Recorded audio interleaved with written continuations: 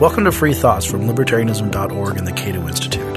I'm Trevor Burrus, a research fellow at the Cato Institute Center for Constitutional Studies. I'm Aaron Ross Powell, editor of Libertarianism.org and a research fellow here at the Cato Institute. Our guest today is Timothy P. Carney, senior political columnist for the Washington Examiner and a visiting fellow at the American Enterprise Institute. He is also the author of The Big Ripoff: How Big Business and Big Government Steal Your Money and Obamonomics. Welcome to Free Thoughts, Tim. Hey, thanks for having me. Your beat is corporate welfare and cronyism in general. You're a never-ending source of stories that make me even believe in government less than I already do right now. But it seems that most people believe that government and big business are enemies. Yes. And you often point out that's not the case. So why aren't government and big business enemies? Absolutely. I call it the big myth that big business and big government are enemies. This is a frame you see when the media talks about it. They say, well, on the one side there's government, on the other side there's business. And one of the reasons that this myth is so useful to sort of the Washington insiders and harmful to the cause of liberty is that it creates this false appearance of unanimity and consensus. So you see this in the coverage of, say, the light bulb laws that effectively outlaw the traditional cheap incandescent bulb and requires bulbs to have a higher efficiency. And they say, well, you got Tea Partiers against it, but even the light bulb industry supports these regulations. Now, of course, the traditional light bulb was a very low profit margin thing. This was an ongoing problem for the people who made it, and a testament to free enterprise that the price was kept low. And the bigger, the more expensive light bulbs, they have higher margins, higher barriers to entry, and they benefited from those companies benefited from regulations that made us buy those things. And so that's just one typical example of it, that often free enterprise doesn't allow for giant profit margins, and government can create barriers to entry. And so it's I like to sort of turn a lot of the argument for free enterprise on its head and say it's not about these companies making profits. It's about making it hard for these companies to make profits, and government can come in and through regulation add barriers to entry. And then a general way I put it is the big guys are going to be able to afford the better lobbyists. And so once government gets involved, it becomes a home game for the biggest guys. That is interesting when they say, we look at the Tea Party, we presume they're pro-business, and then we say even businesses like this. And we hear that. So you turn Tea Party people and people who are free market onto the same side as business, which is just constantly where the debate is sitting on this false dichotomy. Yes. How long has this sort of thing been going on? How long has big business been benefiting from government? Because we've got this narrative that stretches back quite a long time the government is the enemy of it, the Great Depression and the programs that came out of that it was this attempt to kind of rein in free market capitalism. Don't forget the progressive era, the muckrakers. Yeah, the big guys were running loose, and we had to stop them when in fact they were often heavily involved in these sorts of things. So is this how new is this? Well, in my first book, The Big Ripoff, I start at the Whiskey Rebellion, where you've got Hamilton talking George Washington into going out and shutting down the guys doing the moonshining in western Pennsylvania, and who was cheering on Hamilton in this case? It was the bigger whiskey producers on the East Coast. But one of the greatest places to focus is, Trevor, as you said, the progressive era. And Gabriel Kolko's Triumph of Conservatism is a book that focuses on this, where he says when Teddy Roosevelt and those guys and Wilson were increasing government, it was often at the request of, and to the benefit of big business. And so the most famous sort of muckraker progressive story is Upton Sinclair going into the meatpacking plants, and then everybody reads the book and sees how gross these meatpacking plants are. It's an interesting story as a journalist because Sinclair was trying to write a socialist thing about the plight of the worker. And people maybe started thinking, oh, the worker has it rough. And then they say, they put what in my meat? And they lost all concern. It was human beings. I think there were actually people falling into the vats and stuff. But he said, I aimed for the country's heart and I accidentally hit them in the gut, was what Sinclair said. And so there's letters that Teddy Roosevelt wrote that Gabriel Kolko, who who himself calls himself a socialist, he dug up these letters and he sees Roosevelt saying, I find Sinclair like a completely despicable man, but he's very useful here because it allows me to push for increased mandatory federal regulation of meatpacking. And you have the head of the big meatpackers show up in congressional committees and say, we are now and have always been in favor of federal regulation of meatpacking. And Sinclair said, no, this isn't what I was aiming for. This is going to just give a government stamp of approval on the big guys. It's going to create barriers to entry that keeps out the little guys.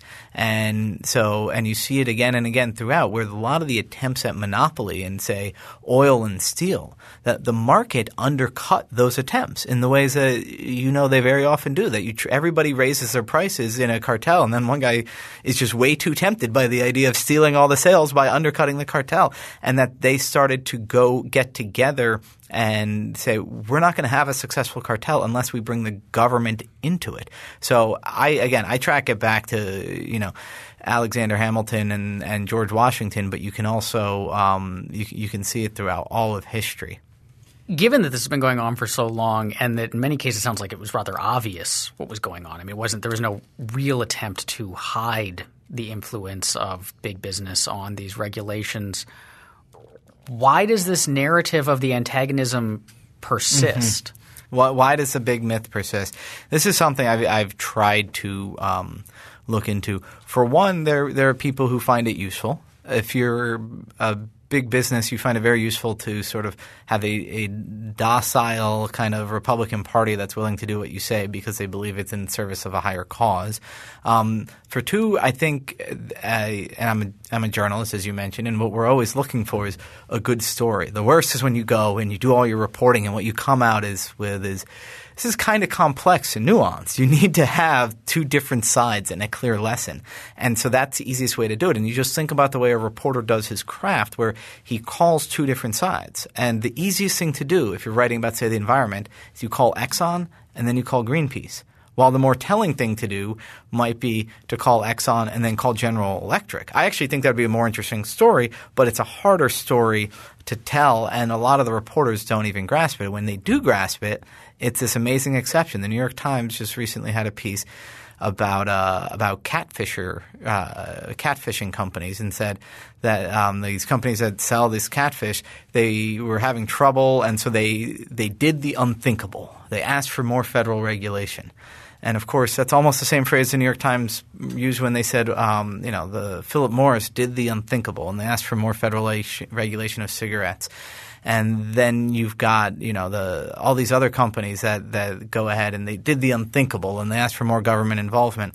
So occasionally they do tell the story, and it's always an interesting twist. I'm glad when they don't tell the story because then I get to write the column and nobody else gets it. And that it's interesting. The next question on my sheet is why would big business prefer more regulations? But I also think it's interesting because sometimes they do. But sometimes when they're smaller, they don't. So at the beginning, they might not want more. How does that work between the big business and the small business? So in general, I mean, first to sort of list off the reasons why they might like more regulation. The simple one, and in my second book, Obamonomics, I call it the overhead smash, is that regulation adds to overhead. It makes it more expensive to do business. You see Philip Morris doing this in supporting federal regulation of tobacco. It makes it much harder for smaller guys to come in. But the other is one thing I call the inside game. It becomes a home game for the big guys because they can hire the lobbyists. The lawyers working for the big tobacco companies are former FDA commissioners. The small tobacco guys can't hire the former FDA commissioners. And then are there even small tobacco companies? I mean, like I don't even know if there are were there startup tobacco companies. I mean, can I start one tomorrow? There have been in the past. Artisanal, I don't know if there still is. Artisanal tobacco. Probably if it's in Brooklyn if it exists. Mm-hmm. But there's all these reasons to want to do, and sometimes the regulations they want is a mandate. The most obvious ones of these are not on the federal level. It's on the local and state level. The restaurants trying to oppose food trucks. The taxi cabs trying to oppose Uber. You see it. And it's not strictly big versus small, though. You do see in a lot of places supermarkets aren't allowed to sell alcohol. And the smaller businesses are the liquor stores. And they're the incumbent businesses, and they might have more sway because they're actually locally owned than the bigger guys. But in general – and so they'll support state and local rules to prevent the bigger guys from selling it. But in general, the bigger you get, I think the more likely you are to support these regulations, in part because bigger guys gain the advantage of economies of scale, and they can deal with the higher costs. They can hire the former federal regulators or congressmen as their lobbyists, and also they sometimes become a little less nimble. You see it happening with any company in America. Even Apple, you feel them sort of slowing down and getting sluggish and that sort of thing, and so the bigger guys are less able to adapt to a changing environment. So the more that you can freeze the environment in place, the better it is for the bigger guys. Yeah, it was. We were talking before we started recording about I was meeting at one point with certain representatives of a certain tobacco company who shall remain nameless, who are being outcompeted on e-cigarettes right now, and the problem they face is trying to shift.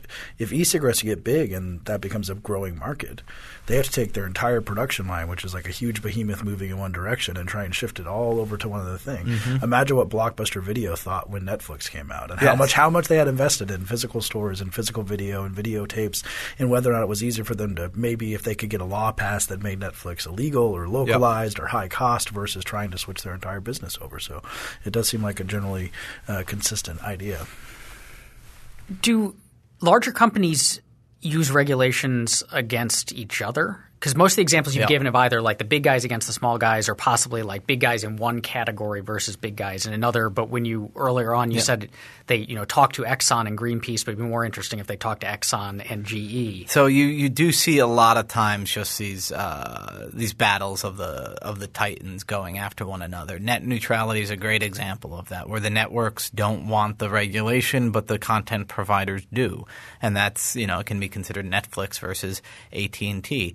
And then sometimes you do see the guys selling the renewable energy versus the guys selling the fossil fuel energy, and they're doing the battle, and those are often very fun.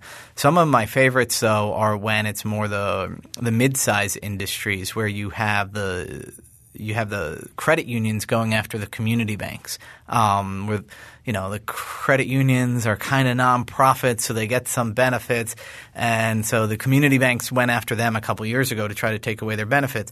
This so upset the community banks that they started lobbying against a special subsidy that most people didn't know about, created during the financial crisis, called the Transaction Account Guarantee, which was basically like FDIC insurance, but it went up to infinity.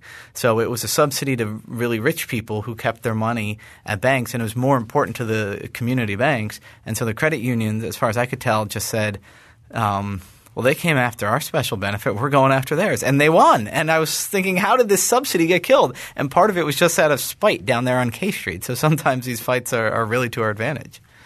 I want to ask about motives, which is something that I have asked variants of this question on quite a lot of episodes of Free Thoughts. But when I hear stories like this, I wonder – so the congressmen who are enacting these laws or the regulators who are writing them and getting them onto the books, are they – how aware are they of what's going on? Like when these companies approach them, are they like, oh, yes, like it would be good to pass this thing that will hurt these guys at the expense of these guys or prop up profits for a given industry? Or are they being duped and thinking they're doing a good thing? I think – so there's I always paint a spectrum and of kind of how corrupt is something happening in Washington. And on one end – and this is a story a lot of people tell, is basically bribery. And we know this happens. Some guys are in jail for bribery, where he says, if you support my – will you support my policy? And the congressman says, all right, give me a $100,000 check, and I will. And he cuts it and he does it. On the other end – I think that usually comes as a bag of money with a dollar sign on it that they give you straight to him. Well, with one congressman, it came wrapped in tinfoil, and he put it in his freezer. Yes, yeah. And so then the other end of the spectrum is that how is the money in politics connected to this? Well, you're only going to get a meeting with a congressman if he really decides that you're worth his time. If I call up my congressman and I say, by the way, I have some thoughts on the Export-Import Bank of the United States, I'm not going to get a seat at that table. But if I've been to his fundraisers and contributed, I'm going to get a seat at the table. Most congressmen often end up hearing from both sides. And you posit perfectly innocent motives, and you could say, well, the guys who are getting the seat at the table are the guys who can afford to cut the check. And when your problem is a problem of concentrated benefits and diffuse costs, then the people paying the costs are much less likely to have a seat at the table than the people getting the benefits. And so the most innocent explanation is that the congressman only gets one side of the explanation. And that's why he does it. And I think that's largely true. That's truer than most cases being bribery. But what we can't rule out is you think about the role that senior staff on Capitol Hill play. The congressmen obviously are outsourcing a lot of their meetings, their decision makings to their legislative director or their chief of staff or their deputy chief of staff. And the congressman himself, they face pressures from the revolving door, from the fact that the guy they're talking to is their former boss or their former committee chairman. That's who the lobbyist is. And they know that if they play ball, they're going to be able to afford a suit as nice as that guy instead of wearing the Men's Warehouse suit that they're wearing as Capitol Hill staffers. And so that's the other thing I think you need to sprinkle in there that does point in the direction of corruption. You mentioned getting into the staff at the great points. We'll get there because we talked about the revolving door, and you love revolving door stories about that kind of corruption.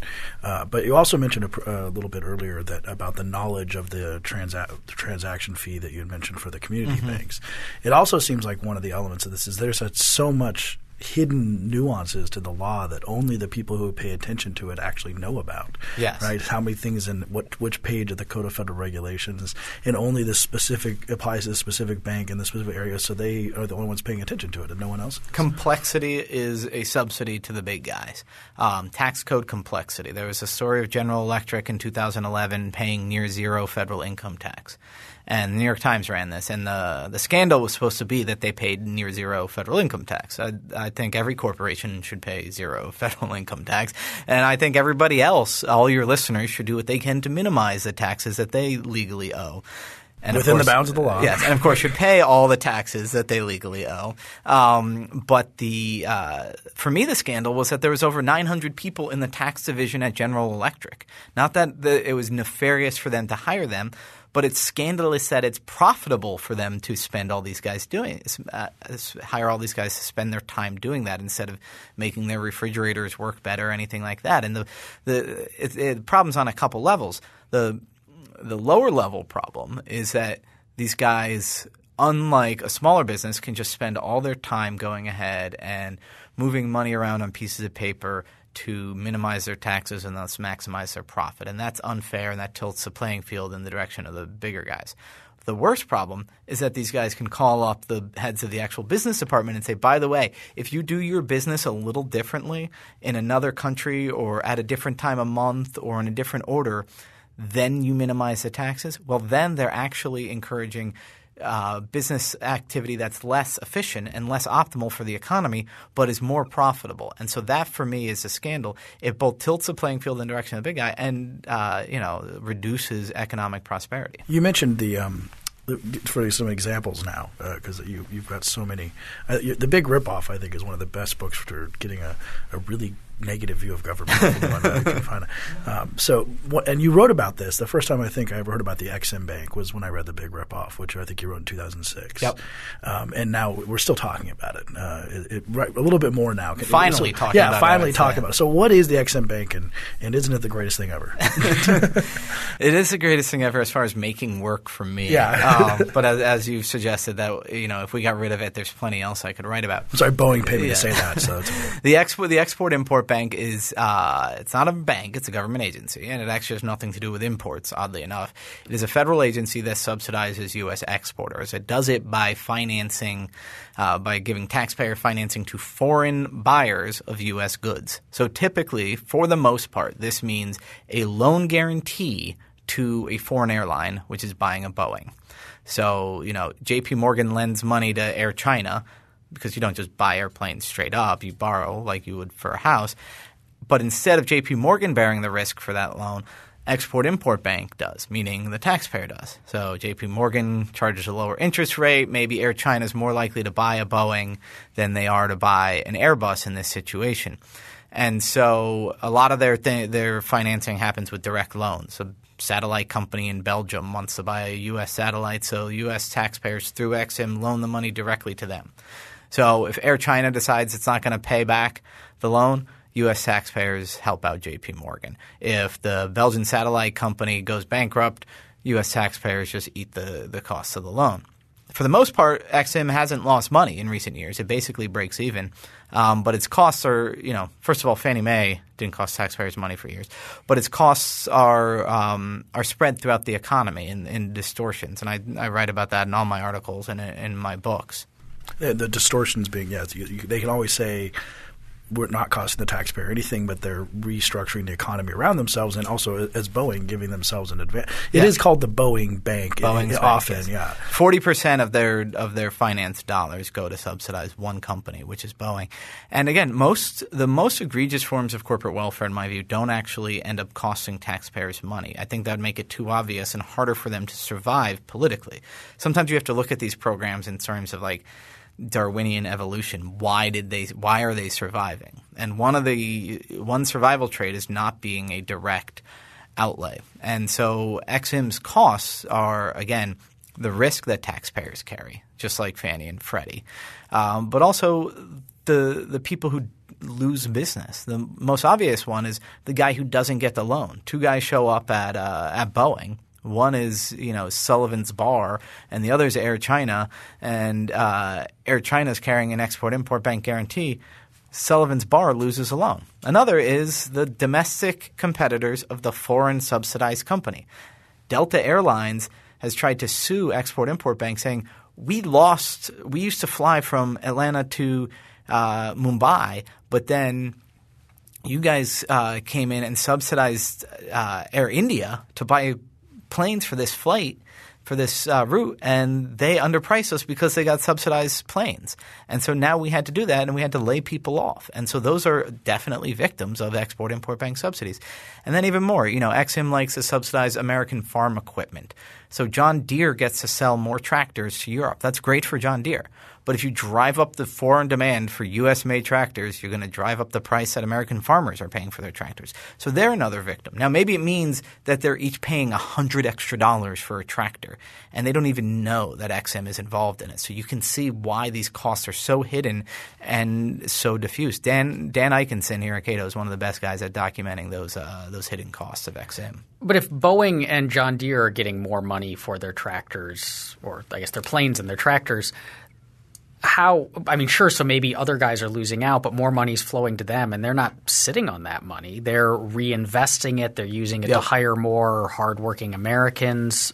So doesn't it help in some ways too? So it helps some people, yes, and it hurts other people. And so maybe that's a wash, but the argument for it existing is that it's a gain, and that argument is based on the idea that these bureaucrats on Vermont Avenue know better than the market how to allocate resources. And that's an argument that I don't blame Democrats for holding. I mean, I do blame Republicans and people who espouse the idea of free enterprise for believing that the government agency is better at deciding where the money goes than the market is. So, for example, Elizabeth Warren, yes. Now, she apparently according to all sources, she hates big business and Wall Street, and she wants to bring everything back to the American worker. But she is not against the Exim Bank. No, she is for the Export-Import Bank, which is – again, has she explained that? It's a Wall Street subsidy, like the most basic level. I go to the Export-Import Bank conference every year, and wait, who holds? Do they hold it? They hold it, yes. The government. So do you hold a sign outside saying? No, I just sign up as press, and I was drinking at the hotel late one night with a U.S. based banker, and he said, "Well, why wouldn't we do it? It's free money," and it is. They make a loan.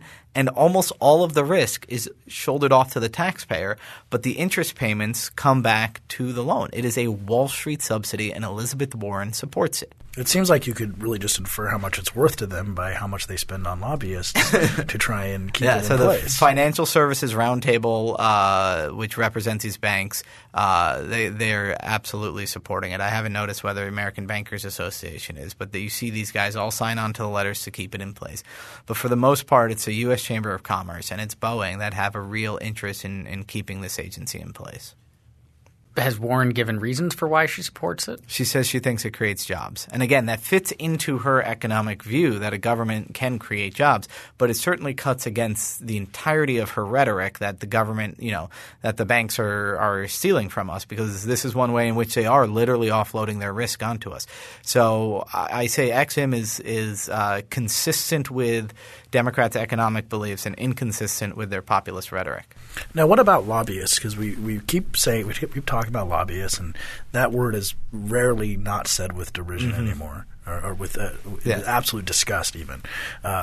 Shouldn't we just ban lobbying? No, lobbying obviously is a First Amendment protected right, and it ought to be that the government needs input.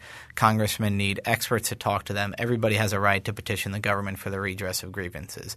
I have a couple thoughts on lobbyists. The first is that the revolving door really is a problem. And if you just think about it, if you're a Republican congressional staffer and you're one who says no XM, no earmarks, no ethanol subsidies, you're narrowing down your job opportunities afterwards. Even if you're a Democratic staffer and you get something like Dodd-Frank or Obamacare coming up, are you going to try to sort of push this sort of socialist agenda, or if you're a Republican staffer, a free enterprise agenda? No.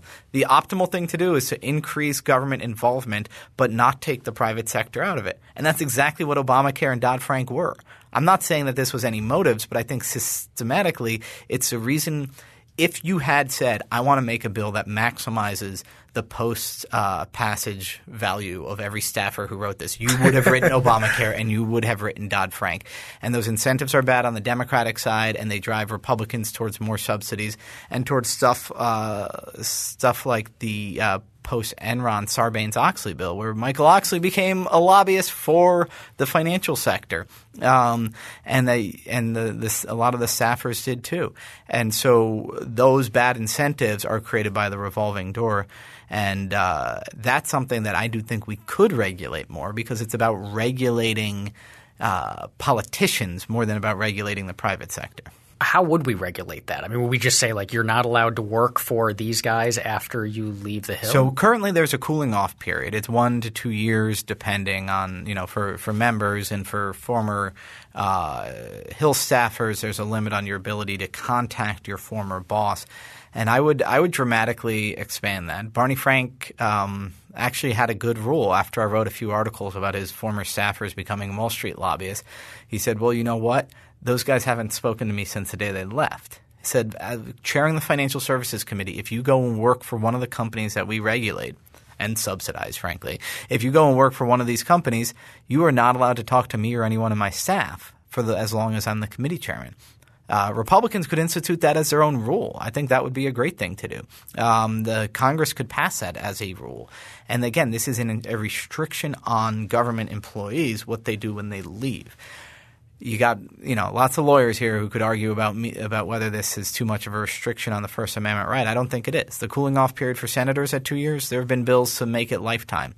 There's a legal definition of a lobbying contact. And if you said you're not allowed to make a paid lobbying contact on behalf of somebody else forever, that's the sort of bill that I'm open to. Again, I'm not a lawyer, but I do think that it's regulating senators and congressmen and how they live their lives. It's not about their ability to petition the government for the redress of their own grievances. It's about General Electric's right to hire Tom Daschle to petition the government. It's about Tom Daschle to get paid by General Electric to petition the government. So I do think that restrictions on the revolving door are something that conservatives, libertarians ought to consider. That strikes me, though, as something that would be potentially impossible to pass, right? Because you're asking – the people who would have to pass it would be the very people who want those high-paying jobs as soon as they leave. You're not thinking cynically enough. What you do is – That's a rare thing for Aaron. You grandfather in the current members. So then you address the problem in the future and you create a barrier to entry. So for the short term, they're making themselves worth even more It's just like the Democrats did when they grandfathered in the current spouses who were lobbyists, which was Tom Daschle, Byron Dorgan, Ken Conrad, Dick Durbin's wife, Liddy Dole's husband. They grandfathered in all those people, which made them the last few women who you could ever hire to lobby, or men to hire their spouse to lobby their spouse. That is a really interesting thing I've noticed in this town in the 5 years I've been here, is that oftentimes your pay. This is not true of most Cato people, especially not because I've never worked on the Hill, but your pay is just sort of directly proportional to how many people you know.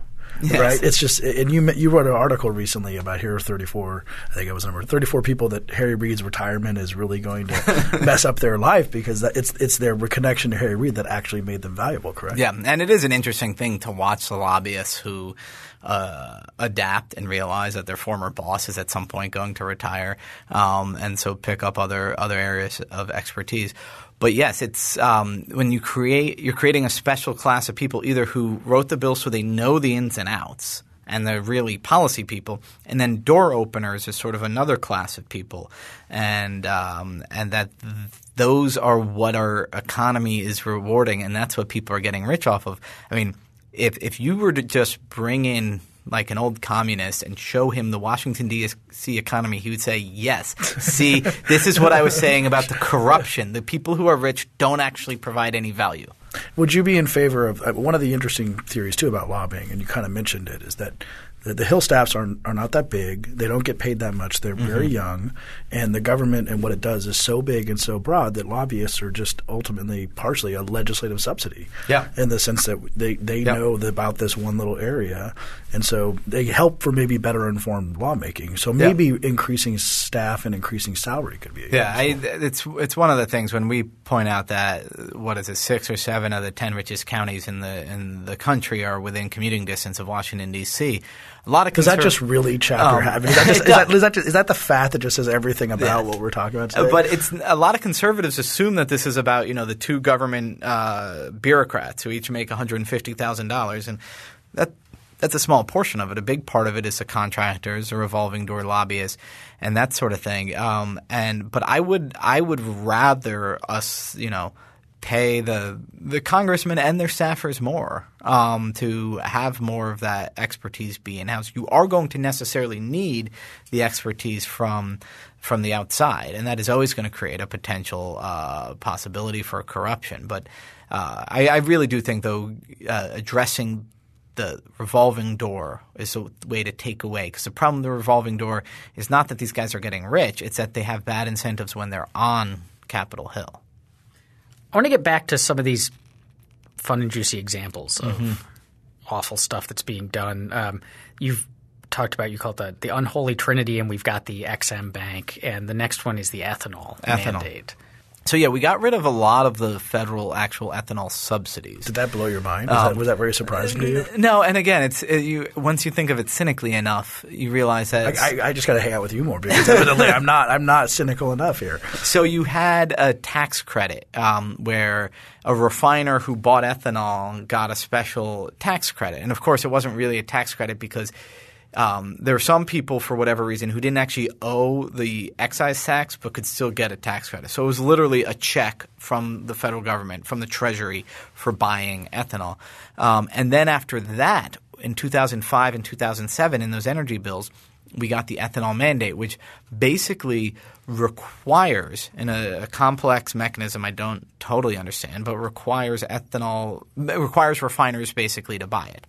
So once the subsidy was no longer driving demand and it was entirely driven by the mandate, it just ended up being a subsidy to the refiners. And if you think about how that works, that ended up being a subsidy to the oil companies and to drivers. So the ethanol subsidy was subsidizing Exxon and people who own SUVs. And so that's why Congress was willing to let that expire. But the real subsidy now is the mandate. And by requiring refiners, gas stations to buy the ethanol, It is obviously driving up demand for ethanol, often driving up the price of gasoline, always applying upward pressure to food prices. You had tortilla riots in Mexico. I think that was in 2007 or 2008 that happened, and that was partly driven by the fact that agricultural land is going over towards corn ethanol. Corn used to be mostly for feeding cows, secondarily for feeding humans. Now it's mostly for ethanol, secondarily for feeding cows, and thirdly for feeding humans. And so this obviously has a distorting effect on the market. It also probably is pretty bad for the environment, using up water, creating lots of runoff and that sort of thing. And then when they try to do advanced ethanol, there are a lot of people who worry about the effects on rainforests of some of the advanced biofuels and that sort of thing. And so it really is just a clear special interest boondoggle. I mean, the benefit to the farmer, the corn farmer, is completely offset by the cost to the rancher. And is this entirely because of the presidential election going through Iowa, or is that overplayed? So I used to think that was overplayed until I saw Scott Walker basically do a 180-degree flip-flop when he went to Iowa, and that it's a big part of it. Another part is that there's so many different constituencies for it. They constantly shift the argument. There is the national security people. You get a lot of people say, oh, well, it's a way to reduce our dependence on foreign oil. I mean, nowadays, unless you count North Dakota as a foreign country, that argument doesn't hold as much sway. Oh, well, it's for the family farmers is one of the arguments that's made. Oh, well, it's good for the environment. I don't think anybody believes that anymore. And so they're really running out of excuses, but it gets bundled in with other legislation and that sort of thing. And now it's a permanent piece of legislation. It would actually take a bill to go ahead and repeal it for us to get rid of this. Now, the third of the Holy Trinity is something that maybe our listeners have heard before, the sugar subsidies, which is maybe the most well-known sugar subsidy that's out there. Yes. How does that work? What is the origin of that? So this one's very complicated in some ways, but it starts with the federal government keeps out foreign sugar. It has a quota. Each country is only allowed to sell us a little bit of sugar. So it is as far as I know, the most protectionist policy that we have. And then the second step of it is that every sugar grower can borrow against their own sugar, either the growers or the people who are holding on to it, at something like 19-20 cents a pound of sugar. And it's a non-recourse loan, meaning that if the price of sugar drops too low, then they just walk away. And the federal government has the sugar, which then they, of course, turn into ethanol. They sell to the ethanol makers to turn into ethanol. And so this is like a Marx Brothers movie, I swear. And so if the price drops too low, then the U.S. taxpayers buy it. But the price rarely drops too low, even though the world sugar price is often half that, 10, 12 cents. I mean, it fluctuates quite a bit. But it often doesn't drop that low, the price in the U.S., because of the protectionist policies. And then there are other things. The silos for storing the sugar get taxpayer-backed loan guarantees. The entire sugar ecosystem in Florida is because of sort of us kind of draining the Everglades into a bunch of channels so that you could actually grow the sugar there and it not be flooded and that sort of thing. And again, it used to be justified as jobs program, but then the government went ahead and they imported the jobs. It wasn't a question of open borders. It was government boats getting people from the British West Indies, bringing them here, saying you can work here unless your boss gets dissatisfied and we send you back. And there were these great propaganda videos where they'd be like, oh, to watch someone from the West Indies work the cane fields is to watch generations of mastery. Now, these people weren't doing these horrible back-breaking jobs until we imported them to do it. And so there's all these subsidies. And again, in the big ripoff, I spend about half a chapter on it, with one of my favorite details being about Bill Clinton's Starr report, the report of the special investigator into him, and during Bill Clinton's inappropriate relationship with Monica Lewinsky. At one point, while they were inappropriately relating, he got a phone call from a congressman, and she stayed there. But at another point, while they were inappropriately relating, he got a phone call from one of the Fanjul brothers, the sugar farmers down in Florida. At that point, that was too important, so he dismissed his friend Monica from the Oval Office. I can't decide which part of that story is dirtier. That's the difficulty there. So, is it campaign contributions? That's a big part of this. How does campaign contributions? How do they figure in? Do we need to heavily regulate campaign contributions? So no, some of the campaign contribution regulations have had the exact opposite effect. So, for instance, right now you can only give a couple grand. I think maybe now it's $2,700 to a candidate in the primary, and then another $2,700 in the $2,600. I think $2,600. It goes up with inflation. And so what that has an effect of doing, because you can't go to somebody and say, "Can I have a $10,000 check?" You need to go to somebody and say, "Can you get me 40 guys who can cut this $2,600 check?" Well, who's going to do that? Who's going to volunteer their own free time to do that? Somebody who wants to earn your favor and has a connection to lots of businessmen. That's going to be a lobbyist. So it's a lobbyist bundler was a creature made by that. And that seems the most corrupting thing as possible. If you want to win re-election, you need to be able to get these lobbyists and all their clients in there with the room with you. So you have to make them happy, and B, you're going to be listening to them at the fundraiser. So a lot of times the campaign finance regulations have the opposite effect. And if you look at what's happened since we've liberalized campaign finance law with the Citizens United ruling, you see kind of the birth of an anti-corporate welfare lobby.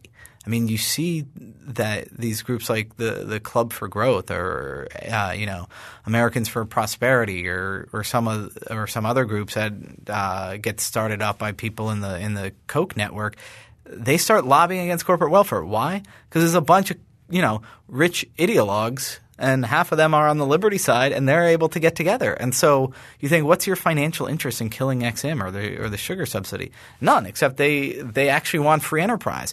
While it used to be the only people who would get together and spend money for lobbying or electing politicians were the people who had a concentrated benefit from it. And so I think that the liberalizing of campaign finance in recent years has done something to create an anti-corporate welfare lobby, which is something that a lot of public choice people didn't think was going to happen. I'm curious how green energy subsidies fit into this story, because on the one hand, so they seem like an obvious – there's these companies and they're getting loans or loan guarantees and there's lobbying for it and all that. But on the other hand, there's the argument that this is an industry that doesn't really exist in a robust way, and we need it to in order to get off the foreign oil or to end global warming or whatever, compete with China. And so the government is – it's hard to get these sorts of industries off the ground. The government's the one that's got the money to do it because private investors aren't. Yeah, I mean you hear all these arguments. It used to be my favorite thing to talk about was green energy, because so many of these were technologies or industries that couldn't survive in free markets, so they were dependent on this. And you see so much stuff. But then it got to be that was the only thing that Republicans identified with crony capitalism. They would simultaneously attack Solyndra's loan guarantees and defend loan guarantees for nuclear power plants. So did you step off there? So I said the Republicans have the Solyndra thing handled. I might back off that one a little bit. But so what I always say you look at how Obama and the Democrats talk about the green energy subsidies, and they always say we are going to be left behind economically if we don't spend money on it. It's a nonsensical argument, but it's an economic one. And they're afraid apparently to make the environmental argument, which would be to say we should subsidize solar panels because they produce fewer emissions and less pollution. And one reason is that people like the environment, but they're not willing to spend a lot more on their energy bills to help the environment. And two, there'd be a lot more direct ways to address these things. I mean, the obvious answer a lot of people give is if you want to reduce carbon dioxide emissions, you tax carbon dioxide emissions instead of some jerry-rigged thing. Because I love telling stories about the indirect efforts to do this. There's the corporate average fuel economy standards and a lot of these things where cars have to give off less emissions. And so Alcoa is a company that supports these standards. And they say, and by the way, if you use aluminum instead of steel in making cars, they're lighter weight. That reduces emissions. That's great. They support these standards. And then back in Australia, they oppose regulations on greenhouse gas emissions because that's where they make the aluminum and make the parts. A process which is incredibly intensive, not just in energy, but also just chemical processes that give off greenhouse gases that are, much more potent than carbon dioxide. And so if you actually were to measure what we call the dust to dust ecological footprint of an Alcoa car versus a steel car, it's about a break even. But they find these other ways to measure it and to try to save the environment, and that just allows for corporate gaming of it and no improvement to the environment. So we mentioned these a couple, but I know you got a bunch of these, so we can just talk about a few. As we close out here, your favorite revolving door stories, because there's just so many good ones, right? Oh yeah, no, there are. And after I tell you a couple favorite, I'll probably think of others that I wish I had told. One that I often tell involves Chuck Schumer. Right after the Democrats win control of the Senate in 2007, he goes ahead and he gives a talk to a bunch of hedge fund guys in New York in January, and he says, you guys need to grow up politically. You're all scattered. You're not working together. You're working against each other. You're immature. Basically, they weren't spending enough on lobbying. So he has that dinner. And then a few months later, he, at the beginning of a hearing of the banking committee or subcommittee, says, I just want to say farewell to a longtime staffer I've had, my banking person. And her name was Carmencita Wonder. And he said, I just want to say farewell to her. She's my go-to banking person. And, of course, she's going to a K Street firm, Brownstein Hyatt, that has hedge fund and banking clients. Within a few weeks of her hire, shockingly, they pick up 7 more hedge fund clients, including the people who were sitting at that dinner with Chuck Schumer. That election, their spending on politics and lobbying went up manyfold, 5, 6, 10 times, with 2/3 of the contributions going to Chuck Schumer's Democrats, and a lot of that money going to Carmencita Wonder, and who then became a bundler for Chuck Schumer and other Democratic senators. So what I like about this story is that it shows that often the revolving door is not, business sort of plucking people off the hill and then using them to infiltrate Congress, but it's the political class deploying their people out to business to extract money and cooperation from the private sector. Oh, that's a good one. So I guess the question that people would be thinking is, who's worse, Democrats or Republicans? And maybe we can tie that in with I think the last question, which would be, what do we do? And maybe that they're both tied together in their own way. So who's worse? This reminds me of one of my favorite games to play with any libertarian, because libertarians often say, I'm neither left nor right. But for the most part, they're on one or the other side. And the way you find out is when a Republican does something stupid, are they angry or are they embarrassed and disappointed?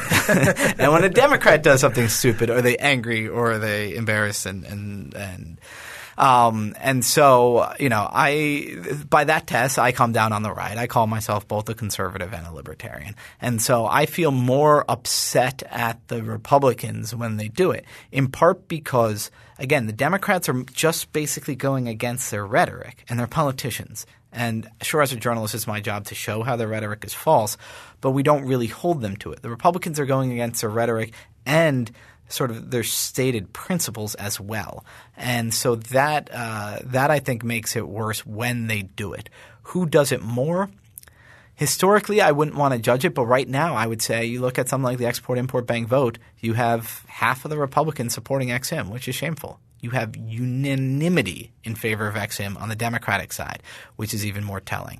And it's similar with ethanol. It's similar with sugar. It was the same with the bailouts, where more and more I think the Democrats just see that government's growth in and of itself is good for them. And so the easiest way to grow government is not to go and battle big business and grow government in the way they oppose, but to team up with big business and to grow government in the way that business wants. So especially since the Tea Party, I would say the Republicans are a party that's just mostly corporatists and cronyist, and the Democrats are a party that's almost entirely corporatists and cronyist. So is there any hope whatsoever? Can we do anything except for tear the whole thing down? And Yeah, I mean, as I said, I think there's an anti-corporate welfare lobby growing up that most people, if they find out that they are bearing the risk for a Boeing export to a state-owned airline, that they don't like that. Most people don't know about it, though, because – again, it doesn't directly cost the taxpayers money. It's one of a million federal programs, and that the more that – a lot of it is technology.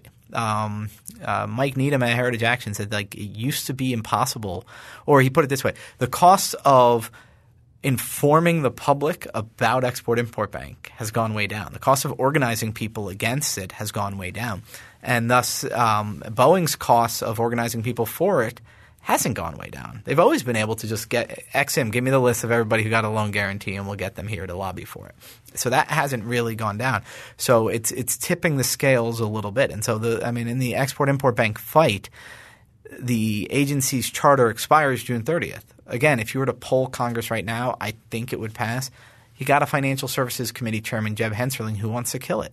You've got a House Majority Leader, Kevin McCarthy, who said he wants to kill it. And you've got a Senate Majority Leader, Mitch McConnell, who has voted to kill it. And so there is a chance that you could win on that. And then you've got a Republican presidential field that on XM, on corporate welfare in general, on sugar, on these things is generally good. So I'm not saying that I think we're going to win on all these fights. I'm saying that the odds are better today than they were when I started writing about this 10, 12 years ago. Thank you for listening. If you have any questions, you can find us on Twitter at FreeThoughtsPod. That's FreeThoughtsPod. Free Thoughts is produced by Evan Banks and Mark McDaniel. To learn more, find us on the web at www.libertarianism.org.